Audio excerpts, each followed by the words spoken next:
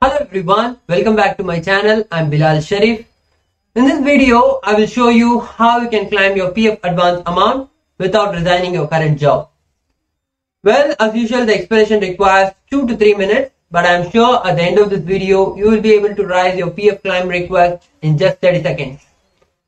Please pay very close attention to each step so that you won't miss anything important.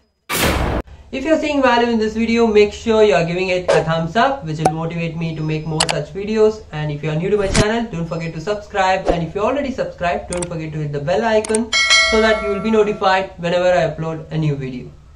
So let's get started.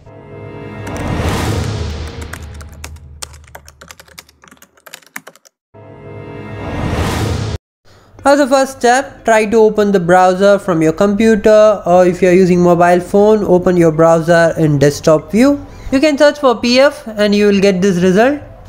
Click on the first result, that is Employees Provident Fund Organization. It will take you to this page. Here under service, you have to select for employees. Next, it will take you to this page. Here, if you see under services, you have an option called Member UAN Online Service. You have to select this one. Next, it will take you to this page. As you can see, the notification that e-nomination is not mandatory for filing advance claim. And here you have to type your UAN followed by your password, and then you have a captcha.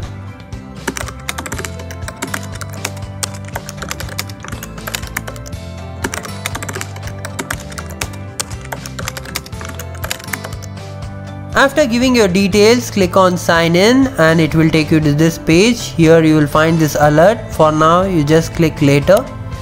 In this page, you will find online services at the top. Under online services, you have to select the first option, that is claim form 3119.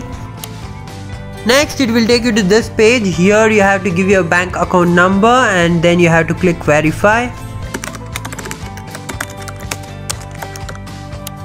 On clicking verify, you will get this pop-up. It has some terms and conditions. Read it carefully and give yes.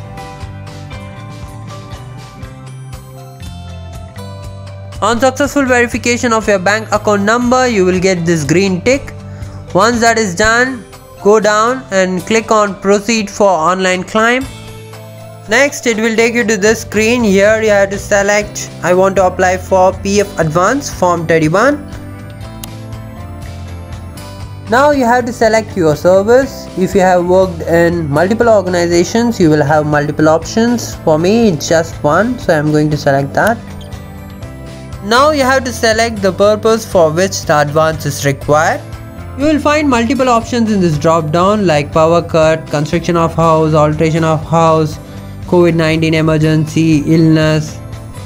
As you can see on the screen, some options are highlighted in red for me, like say for example illness. I have already claimed that once in this month, so it will be disabled for me. So if you are someone who have not claimed on those particular options, it will be enabled for you. Each category here has some limits. For example, illness, I can claim only once a month. Again, for construction of house, all those things has some limits in terms of amount as well. You can check all those information before raising a claim. Just to show you an example, I have selected construction of house. Once that is done, you have to enter the amount which you are planning to withdraw. Then you have to enter your complete address. You have to select your city and state.